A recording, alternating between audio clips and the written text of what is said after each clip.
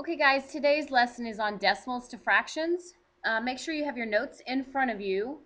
And I'm going to do a little bit of a review on decimals because that's going to be very important for you to have that review in order so that you can see that connection between decimals and fractions. So I will let you know once you need to start writing your notes, but right now just kind of listen, okay? In order to write a decimal as a fraction, you must understand place value. Okay, you must understand decimal place value. So when you see a decimal, you need to know that everything after that decimal represents something less than 1. So that's why you have that fifth, that th after that, because that is something less than 1. Okay, so it's important that you know how to read a decimal. So let's just say, for example, I have this decimal. A lot of people will just say it's 0.364, but technically you should say it's 364 thousandths. So it's really easy for you to read it. If you look at this, if you were to just look at this number by itself, I know you know how to say that. You would just say 364. But if I want to say it as a decimal, you just need to look at that last place value that it's in, and it's in the thousandths. So you would just say 364 thousandths. Okay? So you just say this this number like you normally would, but then you throw on that place value at the end. Okay? Let's try another one.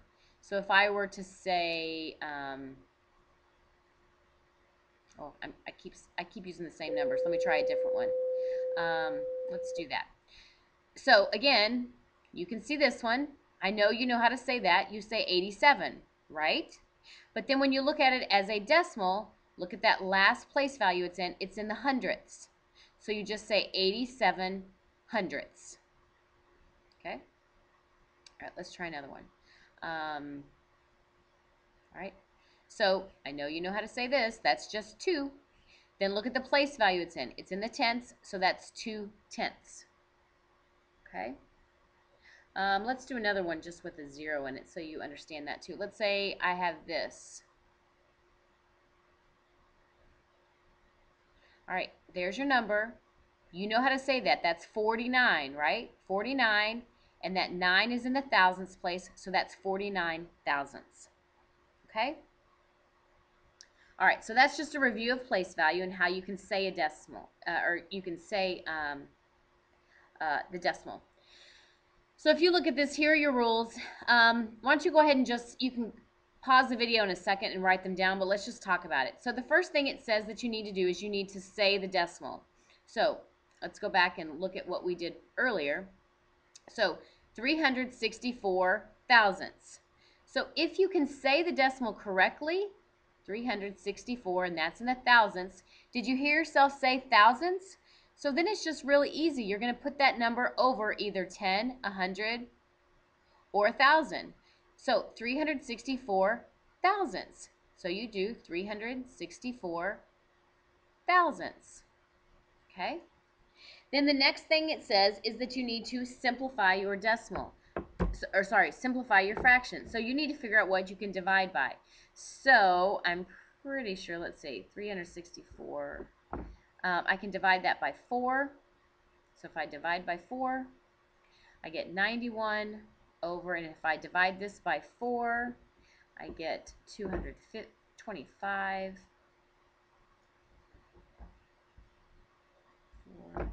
250, sorry, 250.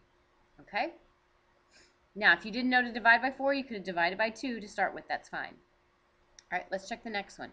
87 hundredths. Ah, did you see yourself? You said that. 87 hundredths. Okay, then I need to simplify. Okay, I can't simplify that, so that's all you have there. Okay, it's just 87 hundredths. All right, this one, 2/10. You said tenths, so you just put it over 10. Okay. I can divide them both by 2, and I get 1/5. All right. Last one here, 49 thousandths. 49 thousandths. So you said 49 thousandths. Again, I cannot simplify that, so that's all there is. Okay? All right, so let's do a couple examples together. So now you want to go ahead and write down.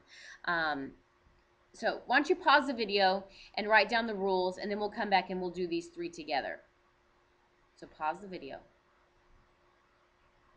All right, hopefully you've written down those rules. So let's look at this. It says say the decimal 6, and that's in the tenths place. So that's 6 tenths.